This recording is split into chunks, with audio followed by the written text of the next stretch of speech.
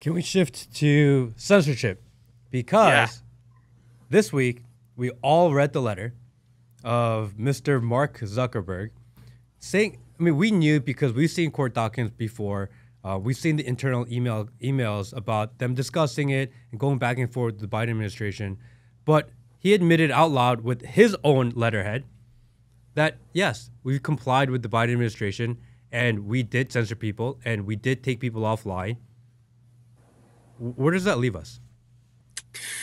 Well, it just proves the evidence that we had already uncovered in the case Missouri v. Biden, one of the most important First Amendment suits in this nation's history, where we had uncovered and demonstrated a coercive relationship from the federal government with oligarchs and big tech social media to silence American voices in violation of our First Amendment right to free speech. And remember, the First Amendment covers not only your right to speak, but my right to hear from you. And so everyone who's ever been censored on big tech at the government's demand and everyone who was deprived information because of that censorship, all of those rights have been violated. And we got preliminary discovery to get a preliminary injunction, multiple depositions, 20,000 pages of documents or more. We had uncovered the vast censorship enterprise. We obtained the injunction. The Supreme Court said, well, yeah, we agree that there was government censorship on big tech, but the Supreme Court found that our evidence only led us through the years 2020 and 2021. Well, that's because the lawsuit has been pending at the Supreme Court for a year. And so they sent us back down to the trial court level where we have now commenced merits discovery. And just this week, the trial court judge said, hey, state of Missouri, state of Louisiana, that's our partner in that lawsuit. We also have private plaintiffs. What discovery do you need to push this lawsuit forward? And so we're going to start firing off demands for information to continue to root out the vast censorship enterprise and prove that the government censorship is ongoing. We know it hasn't stopped. And the Zuckerberg letter just demonstrates that what we've been saying all along is true. The government was Right. demanding censorship and big tech was carrying it out in violation of our right to free speech. Now, do you think that the Zuckerberg letter was more of a an attempt to put, like you said, that they said it was in 2020 and 2021? My feeling, and tell me if this is your feeling also, is that that letter was almost done to punctuate when give an end date to when they were issuing the censorship. You know, it doesn't feel like a Yeah. hero arc or an apology. It No. feels like, yeah, this is when we stopped doing it. We promise. Please don't go into discovery and do all of this stuff because we Leave us stopped. alone. Yeah. Yeah, whereas, I have friends pages that I click on Instagram as of, yesterday, that it says, are you sure you want to see this post? Are you Mm. sure you want to follow this person? Simply because they, are posting patriotic things or political things, or, forbid posting a gun in their profile. Maybe they are involved in firearms. These people are still actively being censored. There was a whole thing I heard where if you put an American flag in your bio, you were being censored. So this is ongoing, as I said, as of yesterday, and we had this letter. What do you make of it? Yeah, I think you're absolutely right. I think the punctuation is the best adjective to use there. That Mark Zuckerberg wants to get everybody off his back, wants to say, "Hey, my bad, we won't do it anymore." He's trying to head off the lawsuit so that they can keep censoring without any oversight. I think he also is hedging his bets in case President Trump wins, which he should. I think that Zuckerberg is deeply concerned that President Trump's going to come into office and say, "Hey, you guys interfered with the 2020 election by Mm. suppressing the Hunter Yeah. Biden laptop story and then tried to rig the 2024 election by censoring any voice that was speaking out in favor of the policy positions that put America first, that Donald Trump is the leader of." And so I think that's what Zuckerberg's doing. But let me say two things. Number one, there's government censorship that violates the First Amendment, and that's bad and wrong. And we're going to use the case Missouri v. Biden and merits discovery to root out the vast censorship enterprise and build a wall of separation between tech and state to protect our First Amendment rights. But then there's corporate censorship. And that's going to go on regardless of whether or not we can get the government out of the censorship game. Because the big tech oligarchs also don't want your voices heard. I mean, how many times have you been shadow banned, deplatformed, de-emphasized, and you may not even know that's happening?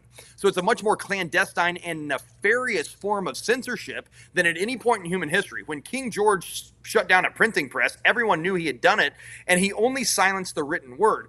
But when you're shadow banned, deplatformed, de-emphasized, you and your listeners may not, your audience may not know that their rights have been violated, and their audience is being deprived of the spoken word, the written word, body language, visual imagery. So it's a much more robust form of communication that's being censored, and that's what makes it so dangerous. Yeah, the shadow banning thing really upsets me the most because people, it's like gaslighting people. they spin in circles, and maybe they have some of the best ideas. And they think their ideas are bad because no one's listening, their views are down, or no one's engaging with it. It could be the best idea out there. And how much innovation are we suppressing and are we killing by shadow banning people because they give up? They think my voice doesn't matter. Yeah. Apparently people don't care. It must have not been good. No, it was fantastic. It's not your fault at all. Yeah. Tyranny flourishes in the absence of free, fair, and open debate.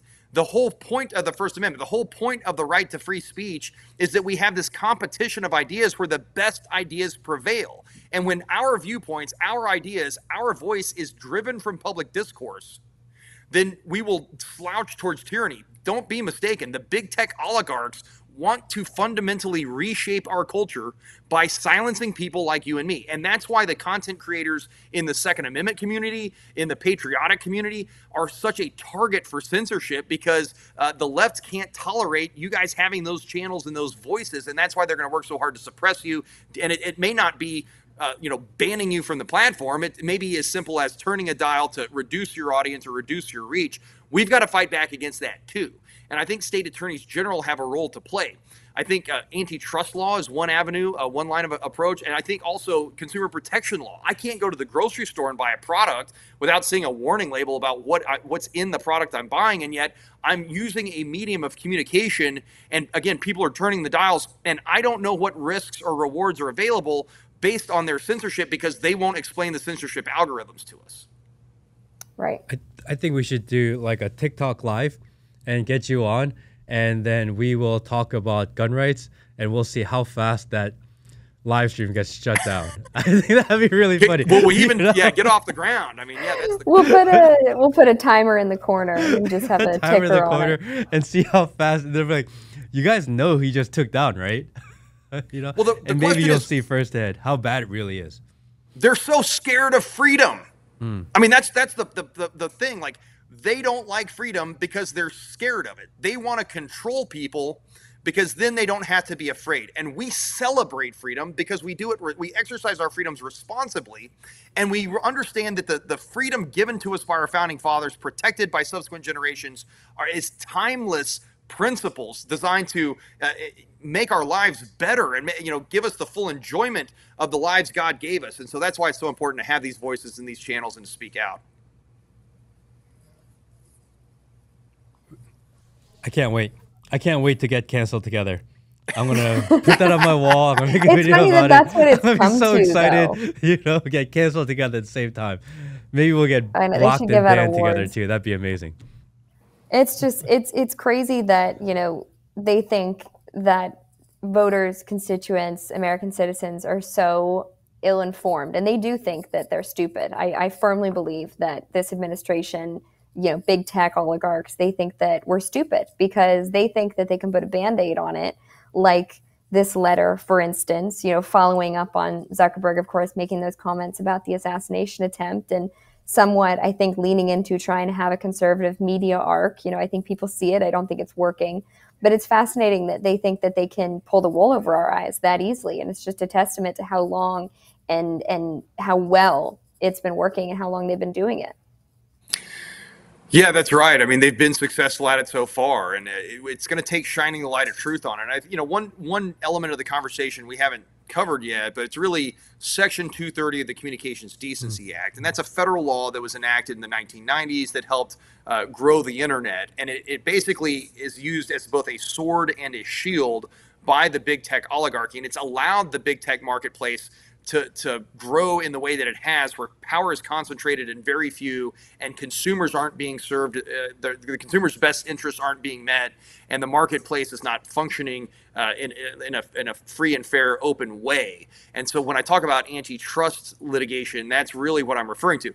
The Section 230 of the CDA allows first of all, it prohibits, it allows the big tech companies to exist without liability as publishers. So in other words, things that are said on their platforms, they're not liable for in a traditional sense under common law. However, it also empowers them explicitly to censor. So it's the shield that they're shielded from liability, but it's the sword and that they're empowered to censor voices. We need to go into Section 230 of the CDA and repeal the sword provision and make it to where they're not allowed to censor. And I would say that, in a traditional marketplace, there would be open market impulses that would prevent censorship. You and I would say, well, we don't want to use that product because they're going to silence us or limit us. We're going to use this other product, which is better for our voice.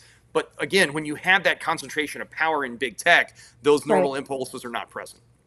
But people know places like TikTok censor because we deal with it all the time. But yet people still go back because their app is that good.